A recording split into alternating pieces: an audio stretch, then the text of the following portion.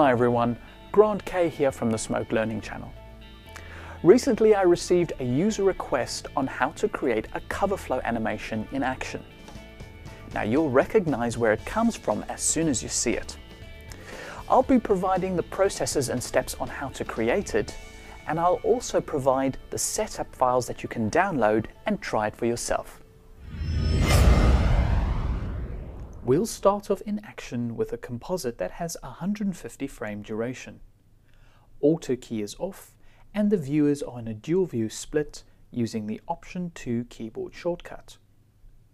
I have 10 sources loaded in the media list that we could use for our cover images. We'll select the first entry in the media list and double-click its thumbnail to add it into the schematic and to the composite.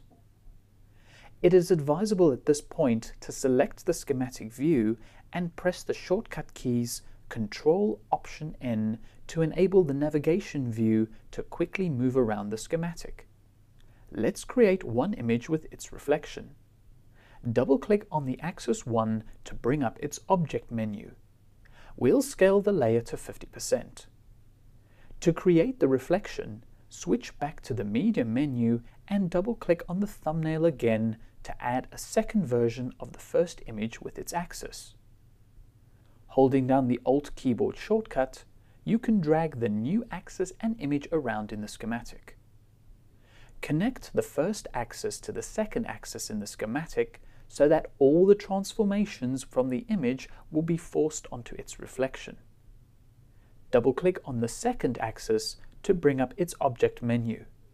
Using the Y position slider, we can push the reflection image down to align it with the main image. We need to flip the image to make it fake a reflection. To do this, uncheck the proportional button underneath scaling and set the Y scale to -100%. To finish the look off, go to the Image menu and set the transparency to 75% and change the surface shine value to 2.0. To see the shining work, we need to add a light into the scene. Switch to the Node Bin menu and choose the Relighting tab. Click and drag the light node directly into the result view, and the light will immediately start shading the scene. Switch to the Object menu and we can position the light accurately. Set the X position of the light to 0 and do the same for the Y position. Lastly, set the Z position of the light to 1600. This will place the light directly behind the camera. A nice touch to the effect will be to decrease the spread to 30% to focus the lighting. So here we have our first cover. The next step will be to place it on a 3D path. To learn the basics of the 3D path tool, please watch the video on motion animations with 3D paths. Select the Action schematic view and with the bottom left pop-up button, change the view from schematic to top view. We will need to use the navigation controls on the right of the interface to zoom out of the top view. Now switch to the Node Bin menu and choose the Objects tab. Here we will find the 3D Path node. Double-click on the 3D Path node to activate this tool. Using the Create cursor, click 3 points in the top view to create a curved line. Now don't close the shape. Just switch to the Object menu and under the Path tab, click the Finish button. Now the 3 vertices points are random in 3D space, but we would like a bit more accuracy for the animation. So hold down the Control keyboard shortcut and drag a box over the middle vertice to select it. Back in the Path menu, the vertices coordinates are displayed. Hold down the Control keyboard shortcut and click on the X, Y, and Z sliders to position this point at absolute 0 in 3D space. To position the left vertice, control and drag a box over the vertice.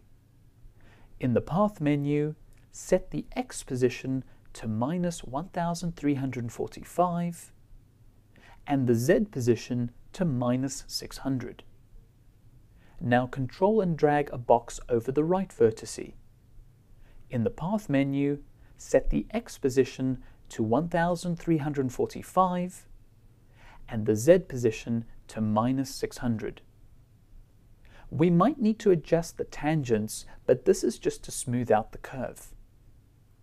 With the top view still selected, press the Escape keyboard shortcut to bring up the action schematic. Move the axis connected to the Path node above the cover and its reflection image. Drag a connection from the 3D Path node to the axis of the main image and not the axis of the reflection. The image with its reflection snaps onto the path. Double-clicking the 3D Path node, you can now adjust the offset slider to see the image move along the path.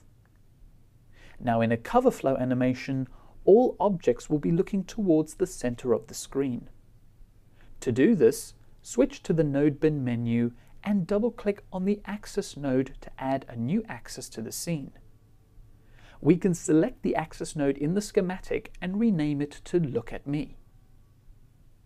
Switching to the Object menu, we'll set the Z position to 100. Let's make the cover image face the new axis. Select the 3D Path node in the schematic view. Under the Path tab, change the alignment from Align to Path to Look At. Also change the orientation to Point Z-axis.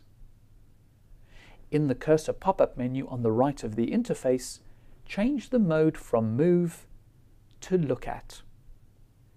Now drag a connection from the 3D Path node to the Look at Me axis node, so we visually know what objects on the 3D path are looking at. If you select the 3D Path node and adjust the path offset again, you can see how the cover rotates on the path as it looks at the targeted point. If you want to know any more information about Autodesk Smoke, or you'd like to download the free 30-day trial copy, just go to autodesk.com/Smoke for Mac.